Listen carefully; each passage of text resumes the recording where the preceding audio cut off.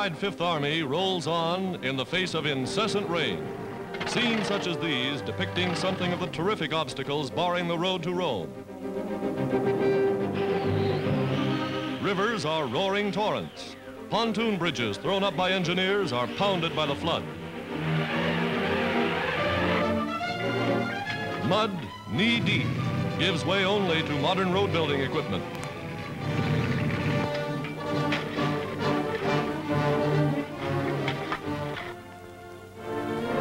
A Red Cross worker braves the quagmire to carry freshly baked American donuts to troops bogged down along the roadways.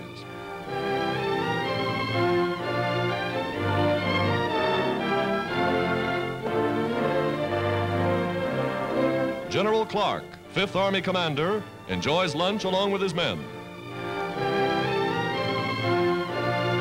Religious services for American troops in the shadow of the Apennine Mountains.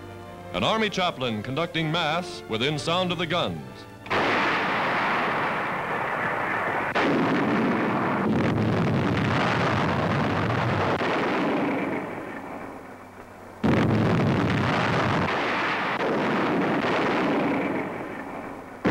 .155s score a direct hit atop Mount Camino, one of the Nazi strongpoints.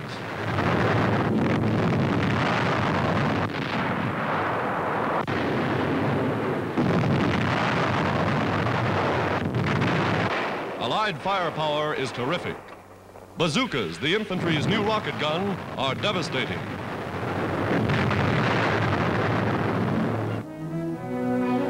Field hospitals, plainly marked with the Red Cross emblem, operate within a few miles of the fighting front.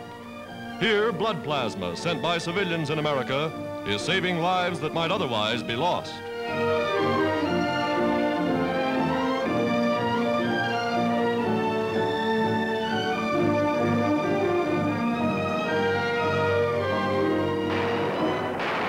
The Allies continue the advance.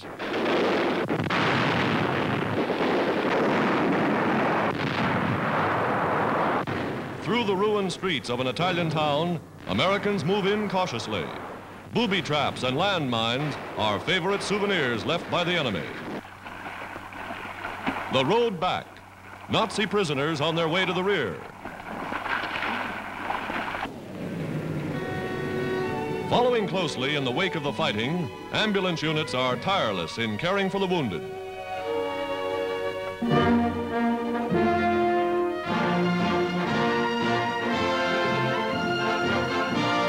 Helpless civilians looking to the United Nations for peace and relief from war.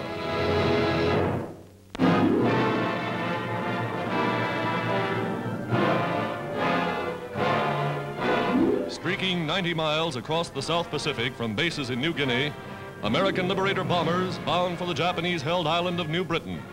New Britain, between New Guinea and the Solomon Islands, was once a German colony, then an Australian mandate until captured and fortified by the Japs. The Americans' objective, the Arawi Peninsula, 356 tons of high explosive softening up enemy positions in the jungle below.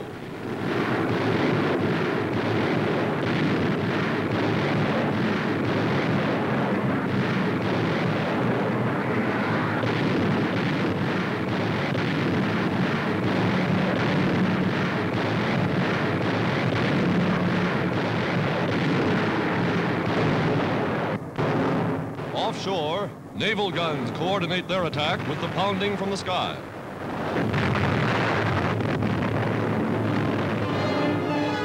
An invasion fleet moves in.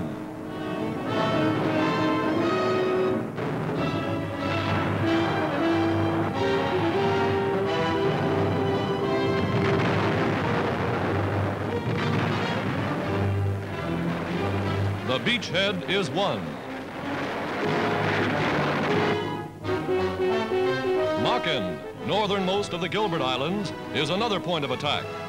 Though small, Makin is of great strategic value to the United Nations. Navy cameras, synchronized with blazing guns, record the story as American planes blast and riddle Japanese shipping, trying to bring reinforcements to the island bases.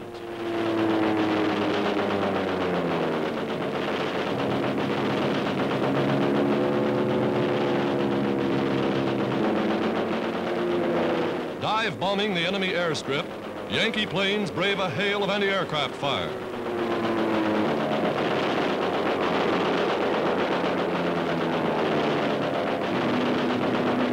Again, they roar in. Jap bombers are destroyed on the ground.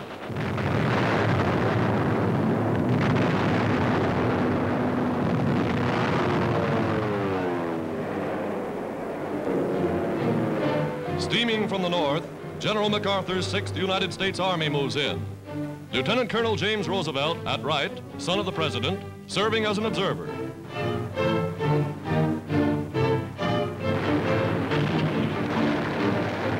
A Japanese bomber is driven off. Another receives a direct hit.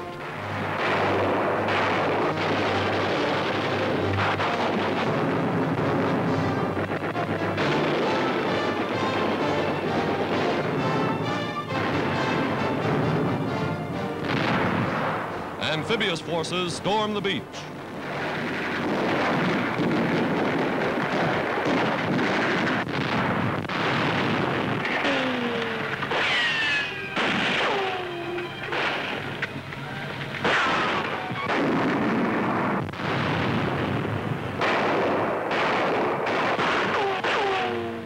Three days of jungle war against treetop snipers and hidden machine guns, and the island base is won.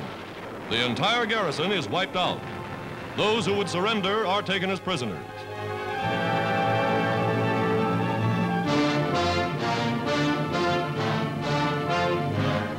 Bougainville, 200 miles across water from Rabaul, main Jap base on New Britain, is the last of the Solomon Islands in enemy hands.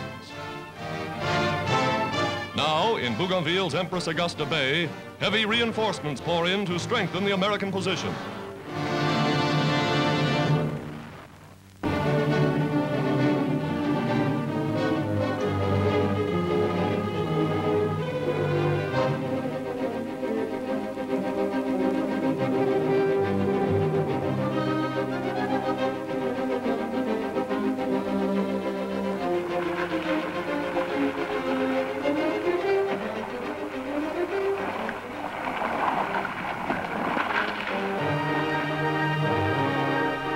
Off the Marshall Islands, a United States carrier task force writes a thrilling epic in this new phase of war in the mid-Pacific.